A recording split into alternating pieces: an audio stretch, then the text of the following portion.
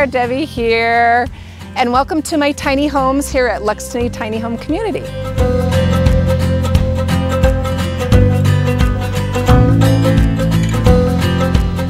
I'm sitting in my condo in San Diego and COVID happens and all of a sudden 200 families are all in just staying home in the community, and I was feeling very claustrophobic.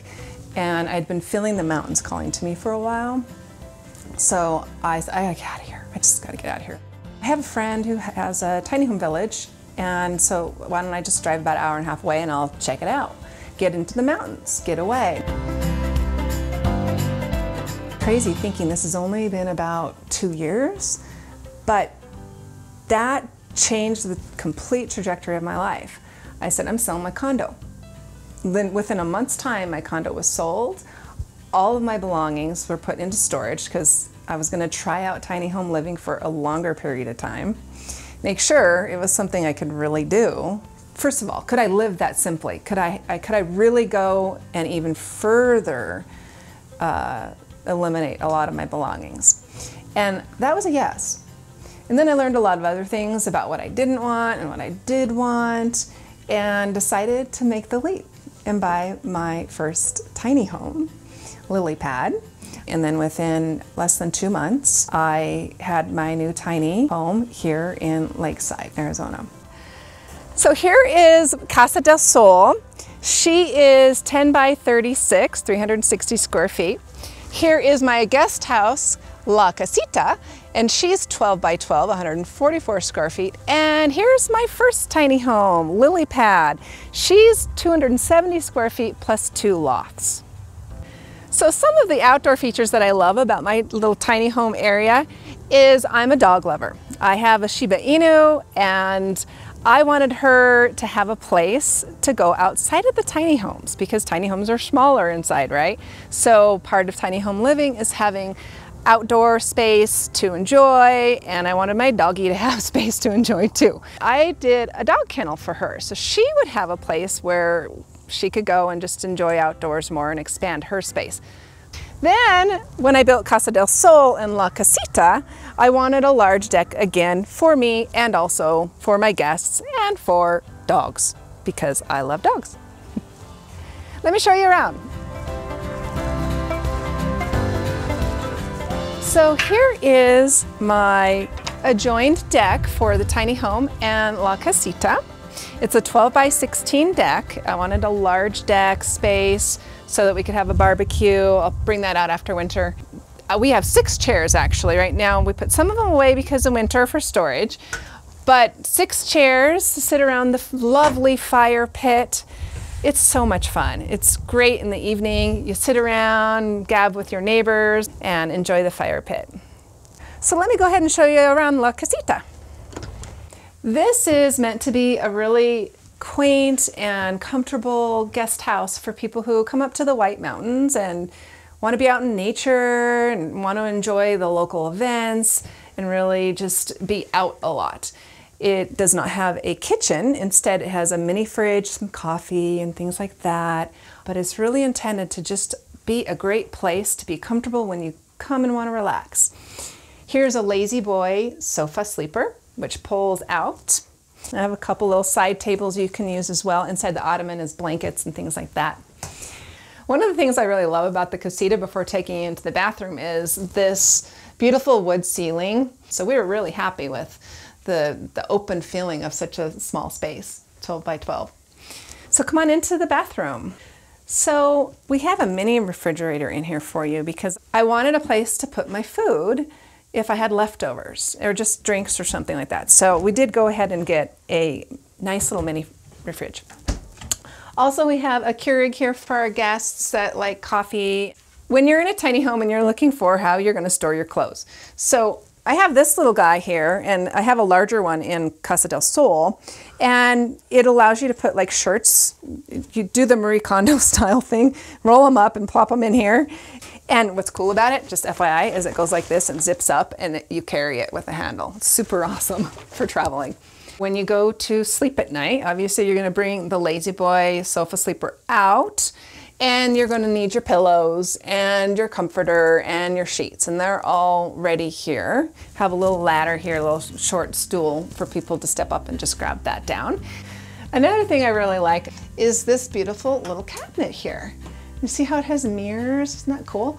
Wine glasses and cups, and here's some creamer and sugar. And you can put things in there if you like as well when you're staying. So I really love this little storage space as well. This is a very large shower for this small space, and I often hear people say, wow, I'm impressed. So this was La Casita. Let's go on into Casa del Sol.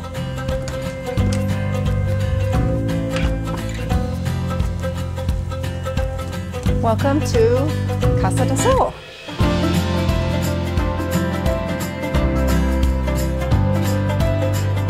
So one of the things that I really thought about with building Casa del Sol from ground up was the amount of square footage that was important to me. So I have owned numerous homes in San Diego over the years, anywhere from 2,300 square feet all the way down to lily pad, 270 square feet with the lofts. I was trying to find what the square footage was that really fit perfectly for me. So I feel like I have found that with Casa del Sol. Casa del Sol is 360 square feet, 10 feet wide, 36 feet long. My goal was to make sure that you felt the space from one end to the next end, so it felt bigger than 360 square feet. So I'm standing in the kitchen area, so I chose a galley kitchen. And of course I wanted to have some beautiful touches, so I was super thrilled when I found this, and I called the builder. I said, you have to go buy it right now. It's gonna run out. And another little touch that I wanted to have was this beautiful little backsplash. It actually matches the door in the bathroom. I think it's important that you have a sink that moves around in a tiny home so that you really can optimize your sink space as well, because it's a smaller sink. I have a full-size refrigerator, and look at how spacious this is. You know, and you just keep this all organized too. And we also have a full-size stove and oven and microwave, which is really wonderful. This is an electric stove. So one of the things that I thought about when I realized I was going to have less counter space, because let's face it, this is not a lot of counter space, is I did get a rolling kitchen island. It actually is multi-purposed. I use it as a storage, I use it as a place that I could sit and work if I wanted, but I can also roll it right in here, and then I have this huge space in which to use my Instapots. If anybody has Instapots, you know they're not totally small. I have an Instapot air fryer and I have a regular Instapot. So you got to get creative in tiny homes. If you're going to design a certain way, you just kind of think functionally, how am I going to function well and not feel like I'm missing out on something that's really important. One of the great finds that I super love and get comments on all the time is this barista style table I got at Ashley's in Show Low, just a few minutes away. These stools that go up and down, so I can sit here on my computer and I can work. So it can be a little office space too. And then eat here as well. I just love this table. So here's my beautiful front door. I had visioned for quite some time how I wanted my front door to be in contrast to the exterior of the home. I wanted something that was going to pop. I wanted it to look kind of antique-ish. So I was telling my contractor guy and sending him pictures and saying this color paint. And so this is actually at least a 6-step process for this door, apparently. Apparently I chose the most time-consuming and expensive process. Come to find out, he told me at least 6 times. He's like brushing, sanding, painting, antiquing, and coating, and all these different layers. But doesn't it look beautiful? One of the things that I also got from Ashley's was this beautiful couch. I went all out and got this very large couch, and I just love it. You got your footstool, ottoman, and it's just so cozy. And if you turn over to this side, you're gonna see, I also got this from Ashley's as a floor model, this beautiful electric fireplace, which I absolutely love. One of the most talked about features in this home is the fan. People just love this fan. And I have to say, I was a little worried when I did my mood board on Canva and the house wasn't built yet. I picked out all these things to match each other, and the fan, it's large. I was like, oh no, did I buy a fan that's just gonna completely dwarf my tiny home? But it worked out. So living in the mountains, where we don't have very many stores here, Big Lots has become one of my favorite stores. I never even frequented when I'm in California. One of my favorite purchases are these lovely little tables that, by the way, there are 2 of these in the La Casita. Here's 2, there's 2 more, and my friend even got 2. And I decided, and these tables are just, so you can actually sit if you wanted to, and you could eat. You don't, and so in the casita, this is what you can do. You don't need to have a table, you can sit here and you can eat. And they're super light, and they're just super easy to put together.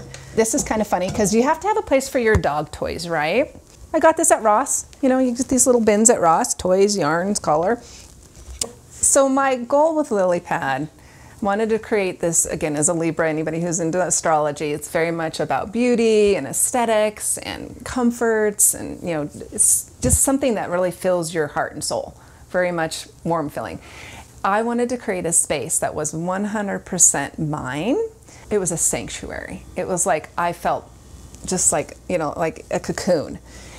I, for a year, stayed there. Kind of healed my soul. I don't know if that makes sense to y'all, but kind of healed my soul, like reconnected and got away from the hubbub and the busyness and the city and just the traffic and the too many people. And so LilyPad was my sanctuary for a year, and I had no plans to rent her whatsoever when I created her. And I realized I was going to rent, that I could share her with others. And if I was able to attract some of those people that it could really do the same for them, I would be super happy. So that's how that came about. One way to create privacy between the living room and the bedroom is with these beautiful barn doors. So they slide closed. One of the things I am going to do to help with a little bit of privacy is just put a little bit of a film across here just to sort of block the view. But you know what? I never use them because I just love the open space, to be honest. So now we're going to walk into the bedroom, which is also my exercise room, which is also where I can sit and work if I want. There's a table on the other side of this that pops up. So one of the reasons why I went with a Murphy bed and a rolling cart is, one, I needed more storage space, because remember, with the kitchen, I elected to have the open floor plan. So I really did need more storage. And so that way, if you take a look here, you can see, oh, there's my Instapot air fryer. There's my Instapot, yay! Computers, all my places for paperwork and things that you don't realize in a tiny home you have to have place for. So I needed more storage. So in order to do the storage cart, I needed to have a Murphy bed, which also gives me this wonderful exercise room, which I don't even have this much space in any of the other homes for exercise that I've had. But I want to show you, just for sake of showing you, how it comes down. I would slip with my footies, my little slippies on, so I'm going to take those off. Grab both these. This is a queen bed.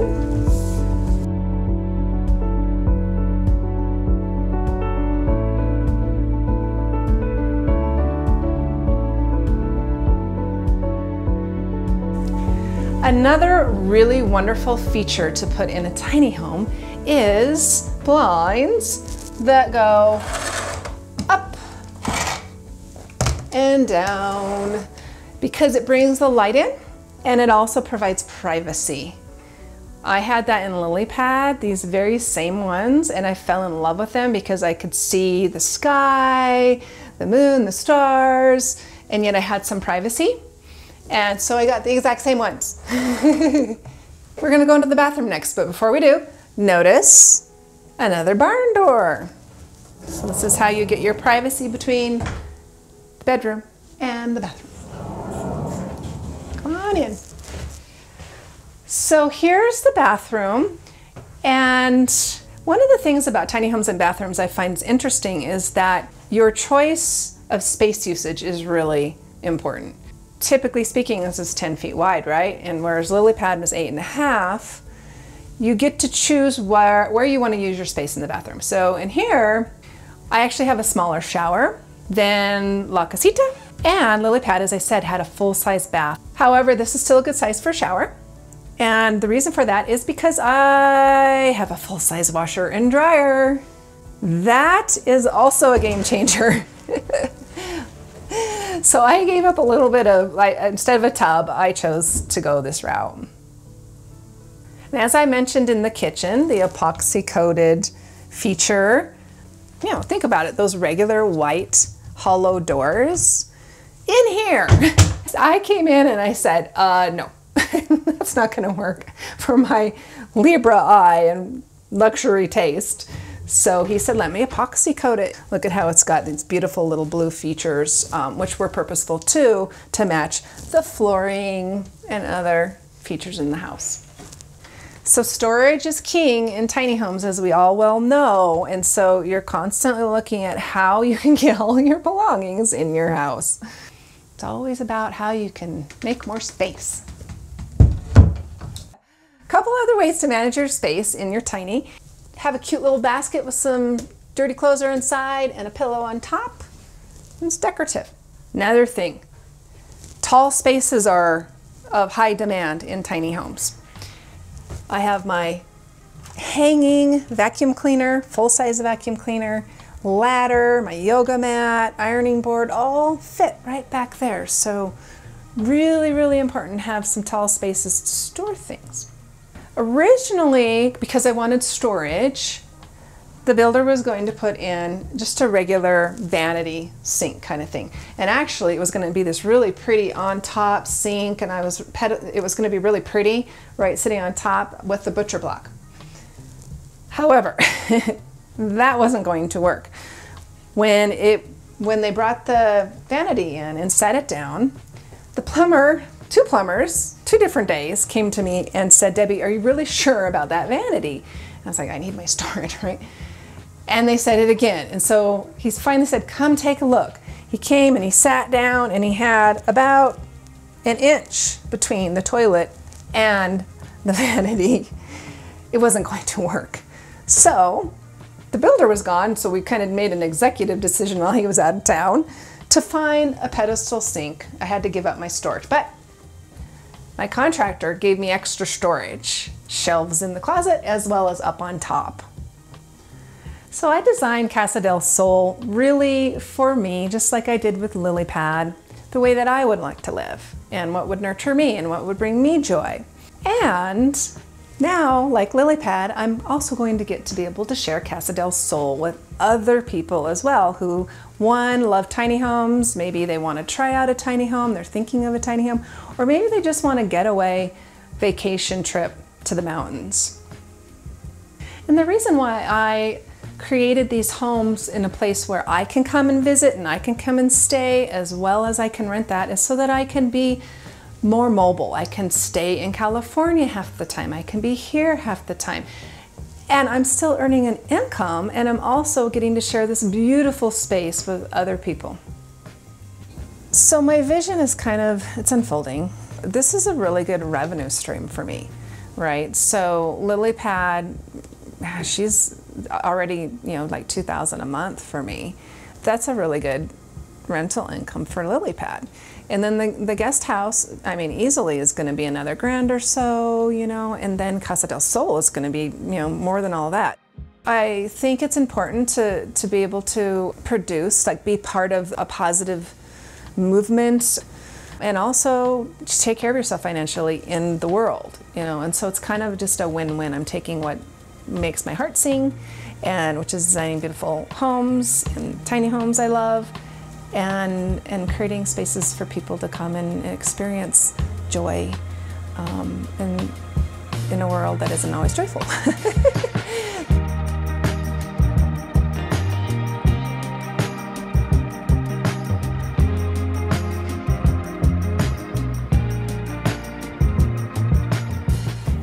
for watching our video and for stopping by Tiny House Expedition.